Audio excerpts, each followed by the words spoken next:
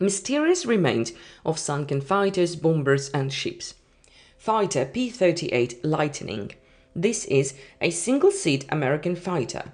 Military records indicate that the plane took off from San Francisco on August 12, 1942. The route was to USAAF 5th Air Fleet in Australia. Why it crashed in New Guinea is part of the mystery that makes sunken planes so interesting to divers. The fighter remained undetected for over 50 years. It's located at the depth of 27 meters, with a bow with machine guns and a cannon oriented towards the nearest reef.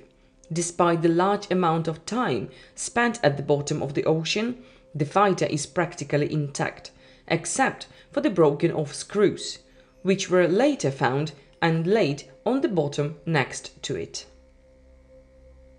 Bomber Nakajima B5N2.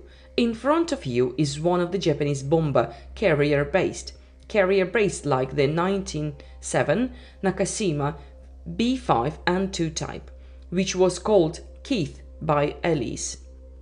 Someone previously tried to save the plane with 44 gallons barrel of fuel, but caused some structural damage to the tail section. The history of this aircraft is unknown, and it probably took off from Rabaul or Kavieg, which are nearby. Now the plane is on the island of Awa, about 60 meters away from the water. Zero fighter Mitsubishi A6M3.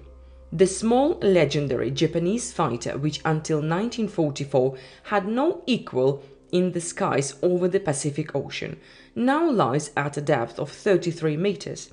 The plane is small, but despite its size, it is a sample of one of the most advanced aircraft of the Second World War.